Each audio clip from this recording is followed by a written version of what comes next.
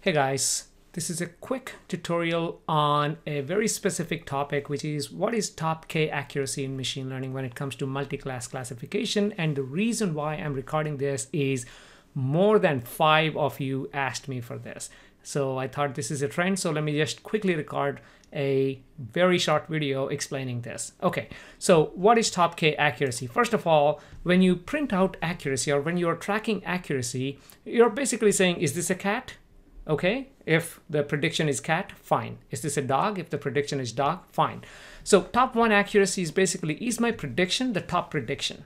Now top 5 accuracy is okay, I'm okay if it's not the top one, but is it in the top 5? Okay, so if I have like a dog and a pig and a camel and a few other things, and if my prediction, if I have a dog image, and if the prediction is, I don't know, a fox, that's very close. But if the second one is a wolf and the third one is a dog, then we can say, okay, it's in the top 5, right? So then I say that's accurate. Okay, so top 5 accuracy is my prediction in the top 5. Okay, so and this can be useful if you have multi-class classification, especially if you have, I don't know, 30, 40 different classifications and you want to see, okay, is it in the top 3 or top 5?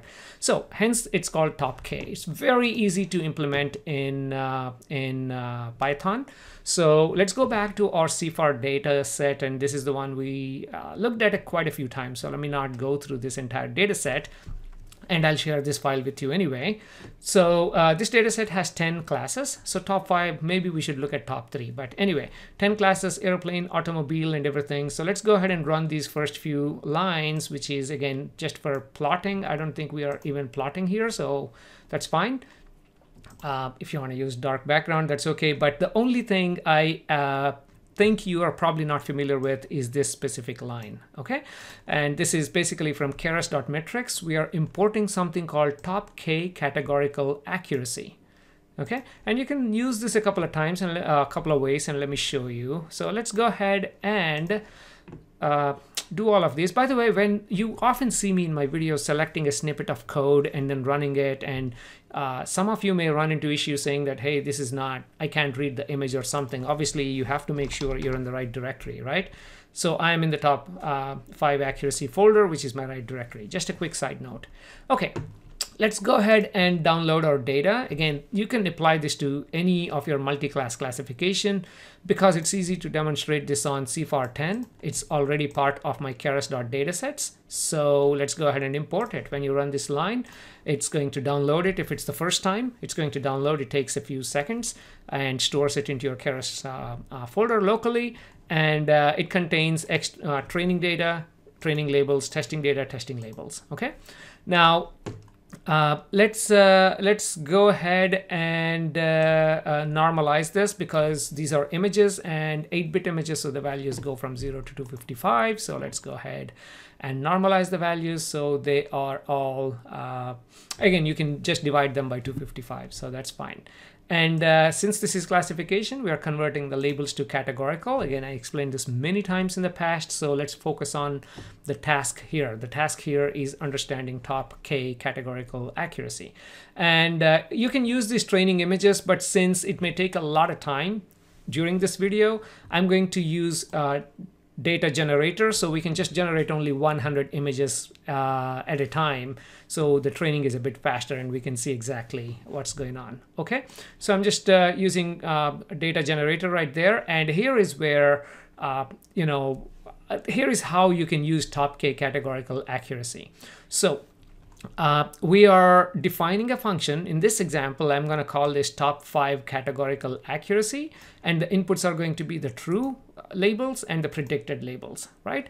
And what is it going to return when you call the function? It's going to return top K categorical accuracy applied on true and predicted with the K value equals to 5. You can set this K value to 3 if you want top 3 accuracy, but you get the point here, I hope. So let's go ahead and run these 2 lines. And the next part is very similar. You can use anything, your own model. So let's go ahead and define our model.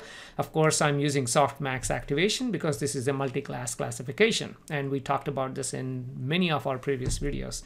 So let's not get into the details. Now, one thing I almost skipped through, the important point, is Let me slide this all the way so you can see it. Very long line. I should have actually zoomed out a bit, but it's easy for you to see.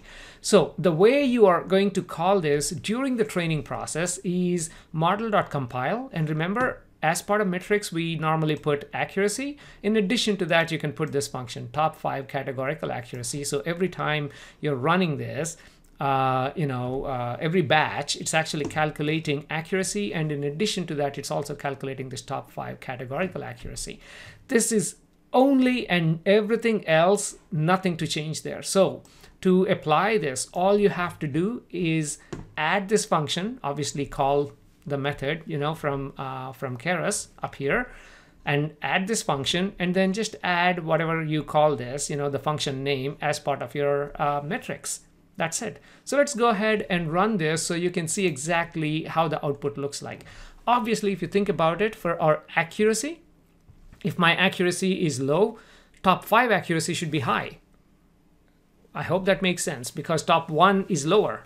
So if you look down here, my accuracy is about 19%. Not good. Well, we just started with a batch of 100. But accuracy is about 20%, but top 5 accuracy is 72%. That means 72% chance that whatever it's classifying is in the top 5. Okay, so now you know how to do this top K categorical. Again, I'm doing this because a few of you asked me, and if you have any such questions about how do we do something, please leave a note. If I know how to do it, I'll definitely record a quick video like this.